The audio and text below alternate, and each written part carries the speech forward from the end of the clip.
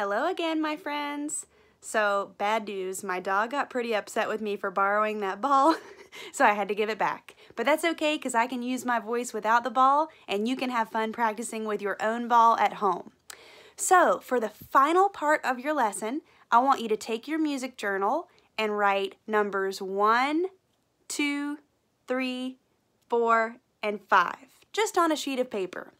And make sure you have room beside each one, because we're going to do 5 examples with me singing, and I'll tell you each one, and you're going to write down if my music notes in my voice are moving up, if they're moving down, or if they're staying the same. Remember, we practiced those in the last video.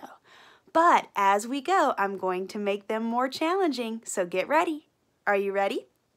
Here's number 1. Ooh.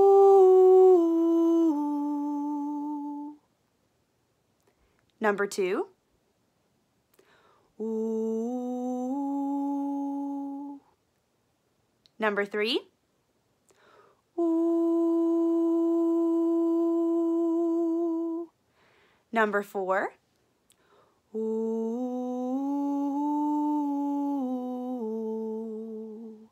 And number 5. Ooh. If you need more time, make sure you rewind this video, watch again, and check your work.